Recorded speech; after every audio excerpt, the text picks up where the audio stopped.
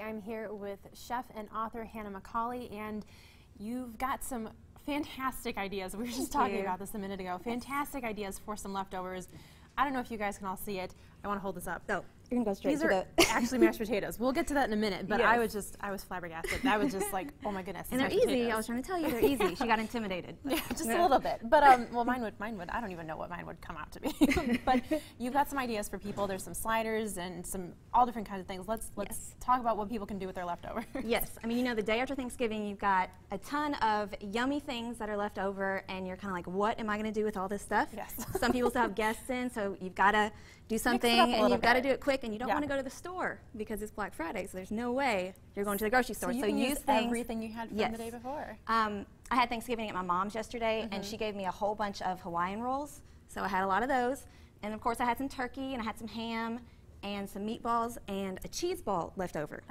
So I'm like, okay, what can we do for lunch the next day?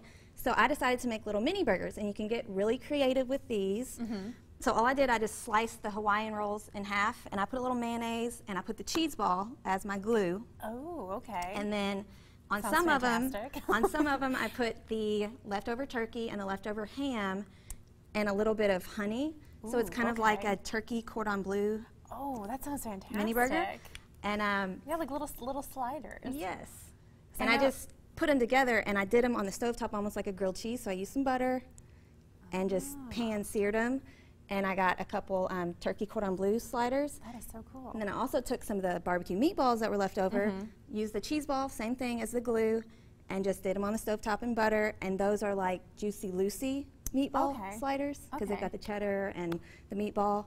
So you can really get creative with those. So an idea with any of the meats you have left over from Thanksgiving, you said ham, turkey, the meatballs, you can make sandwiches and a little bit of everything. Yeah. But I find that you always have a whole lot of rolls left over. So that's fantastic. I always think, like, what am I going to do with all these rolls? So sliders. You can make egg casseroles with rolls too. I do that all the time. Like at night, just pull up your rolls and make an egg custard and let it sit overnight. Then you just bake it the next morning, and it's fluffy, and there's a use for all your bread. I know what to do with the rolls now. Yes. Well, we've got mashed potatoes. I had to tease them earlier. Tell us how to make these. They're like mashed potato, I guess, I don't want to say dumplings. In the cookbook, I call them fried potato balls because that's basically what they are. So, I mean, you could go fancy. You can call them a croquette or a potato pancake if you want. I mean, but if you want to get fancy. You know, all it is, we had some leftover mashed potatoes, and you know, that's not the most appetizing thing just to set back out. So you just take them, and they're cold. They're coming out of the refrigerator, and you ball it up, and you dip it in a mixture of egg or flour. Sorry, flour first. You go dry, wet, dry. So flour, and then egg, and then panko breadcrumbs. And I love to use panko because it keeps them really crispy instead of just regular breadcrumbs.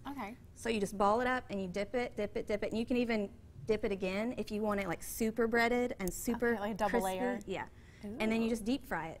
Now, do you recommend just using olive oil or something else? Or I use vegetable oil, canola oil, whatever you have. Olive oil will be fine. Anything you have. Now, you said that you can find that in your cookbook. Yes. So tell us a little bit about that. We own a hunting lodge, so I cook for a lot of guys all the time. So they like meat and potatoes, and I have leftovers a lot too. So I like to reinvent my leftovers. So there's a lot of good, I call it Leftover Genius. There's a lot of good Leftover Genius recipes in there, but this cookbook has 99 of my most requested recipes. So everybody that comes to our lodge, when they come back, they're like, can you make that meatloaf again? Can you make that fried chicken again? Can you make that macaroni and cheese? So these are recipes that I got tired of handwriting down for everyone, so I just made the book. Yeah, so it was so fun, and that was like my fourth baby. So well, I like that you said that you've got a lot of leftover tips in here, because I know when I'm cooking, I make all of the dishes, and then it's like, okay, I've got sometimes bits and pieces left over. What can I do with these? What can I pull together to make some fancy dish? And I think that's the most fun thing about cooking, because you should never use your imagination. Yes, be creative. You should never throw anything away that you can reinvent and use the next day, because it's actually better, and it's more impressive because you had to put a little extra love into it, and then you're not wasting anything. So then you can really say it was truly cooked with love the next day. You got to throw a little extra in. And it's nobody else's recipe. You just came up with that all by yourself.